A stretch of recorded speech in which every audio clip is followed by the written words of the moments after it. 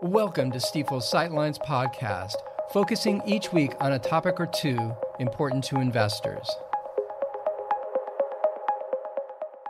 Well, greetings and welcome to the Sightlines podcast. This is Michael O'Keefe, Stifel's Chief Investment Officer. Hey, in this episode, I want to get into something we do from time to time, where we're really evaluating what we're learning from earnings season. So we have the second quarter 2024 earnings season just coming to a close. And as ever, on one hand, we kind of use that activity when we're, managing or considering stocks for our Stifel Choice portfolios. Of course, we're digging into earnings and the communication that comes from that. But the earnings season also gives us kind of two things we can track. One is overall sort of direction for the market in terms of where earnings are going. Think of it as a kind of consensus, top-down views versus actually what happens. And then secondly, when we think about the communication that we get from CEOs and things like that, it really is a helpful activity to kind of parse all that in whatever way we do. It's sort of selective listening and some screening and things like that. But basically, the punchline is we're able to kind of understand how certain of our macro themes might be unfolding. So, for example, in this episode, I want to get into artificial intelligence, no surprise there, as well as really sort of cracks in the consumer, which has, by the way, been pretty resilient. So anyway, let's get into it and start maybe with some of these top-down observations. So we've got over 90% of the companies reporting. And of those that have reported, 78% of the companies have reported beats, meaning better than expected earnings, and actually just under 60%. So I think 59% have reported sales that exceeded expectations. So those are all positive. And so the way that's sort of flowing through in terms of what's happening is when we sort of see the analysis where there's a combination of the reports that have actually been done with the handful that yet haven't been done. So there's still forecasts that are sort of embedded in this. The overall growth rate for second quarter compared to a year ago, second quarter 2023, is now expected to be for earnings that growth rate of 10.8%. And just to give you a sense for that, that's almost 2% higher than what was expected as recently as June 30th. So think of it as before the season started, the view was, hey, earnings are going to grow second quarter over second quarter just under 9%. And all of those better than expected results have translated to an extra roughly couple percent of growth, which is quite significant. As it relates to sectors, essentially 9 of 11 sectors posted positive earnings growth, the two exceptions being industrials and materials that posted declines.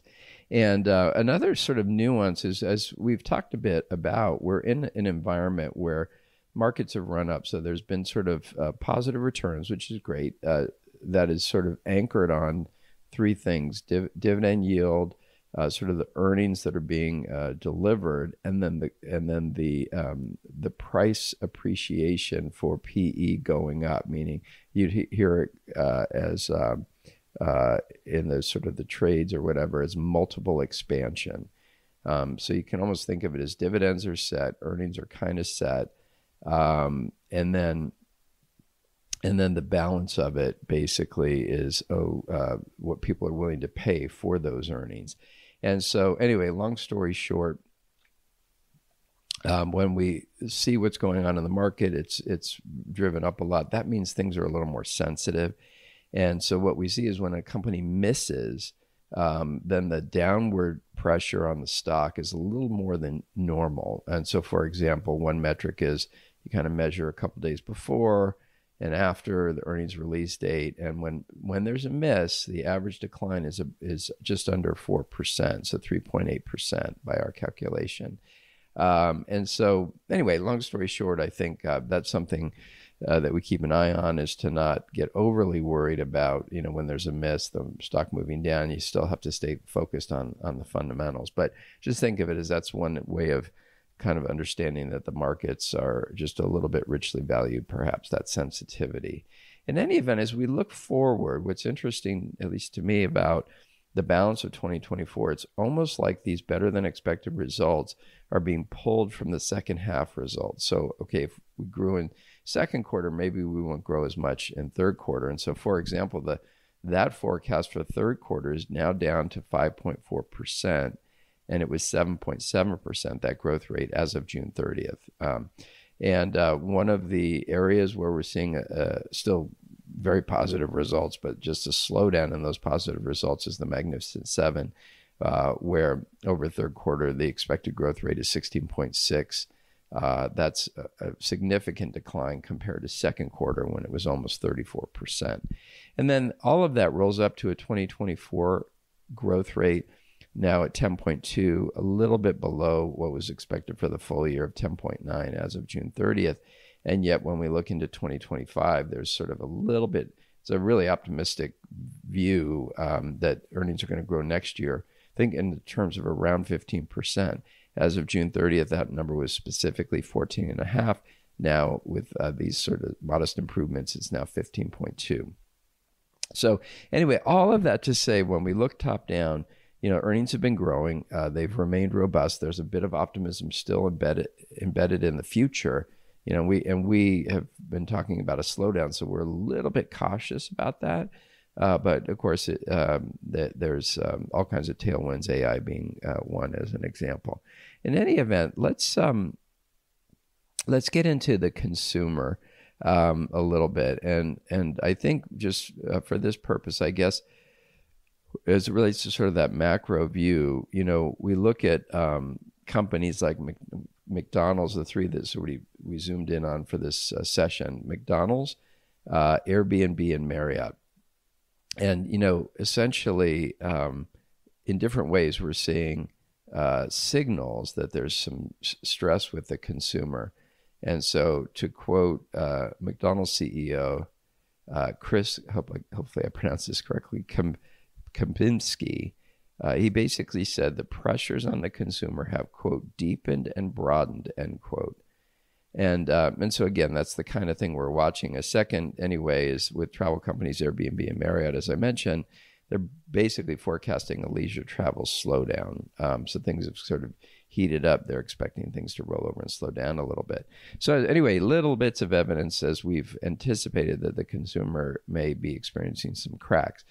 As it relates to AI, something that's coming into focus is the idea that companies, and especially the big companies like the Magnificent Seven, are spending a lot of money on AI. So, for example, the four of the Magnificent Seven, those being Google's parent Alphabet, Amazon, Microsoft, and Meta platforms, basically together those companies spent almost $60 billion, so $58.5 billion in the second quarter on CapEx spending.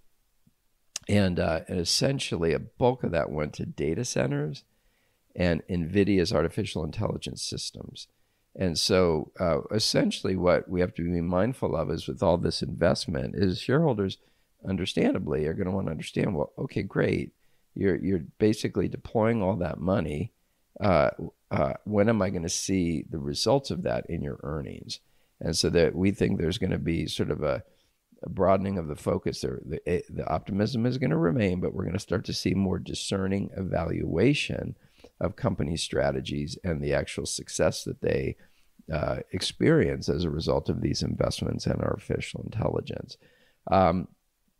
Now, one final note, another sort of high-level thing that we keep an eye on when it comes to earnings are the transcripts that we are able to see and sort of evaluate from company management as they do their earnings calls and things like that. And the bottom line is that we still see indications that the cost of labor, inflation more broadly, remain a headwind, maybe not quite as actively mentioned as let's say a year ago, but still there. And then not surprisingly, the topic of generative AI, which really, if you go back a few years, was pretty much not mentioned, that's starting to show up a bit in the transcripts, which aren't surprising. That's not surprising. In any event, that's really what I wanted to get into in this episode. And so really appreciate you taking the time to listen, and we'll catch you on the next one. Take care. Thanks again for listening to Stifel's Sightlines. Be sure to subscribe wherever you're listening to automatically receive each week's podcast in your feed.